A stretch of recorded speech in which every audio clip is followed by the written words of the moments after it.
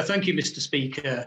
Tomorrow I have a meeting with Highways England when I will be raising a number of local priorities, including resurfacing the old and worn-out concrete surface on the A180, and also the dangers faced by many villages when the main carriageway is closed due to repairs or accidents.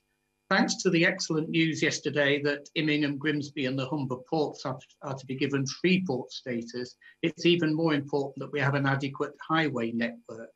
Like many colleagues, I feel as elected representatives, we lack the necessary influence to determine priorities of agencies such as Highways England. Can we have a debate about Highways England and how its priorities are set?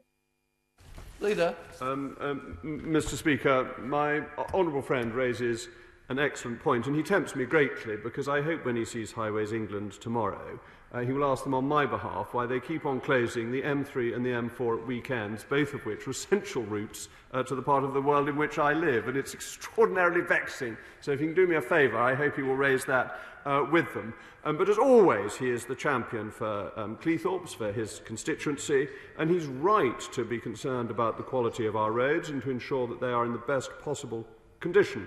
Her Majesty's Government is providing £4 billion of taxpayers' money for major structural renewals on Highways England's network up to 2025, so it can meet the road condition targets it has been set. It is of course important that it consults with the public and Parliament in developing a programme for these works, and I will certainly pass on his comments to the Secretary of State for Transport, and I encourage him to get good answers from Highways England.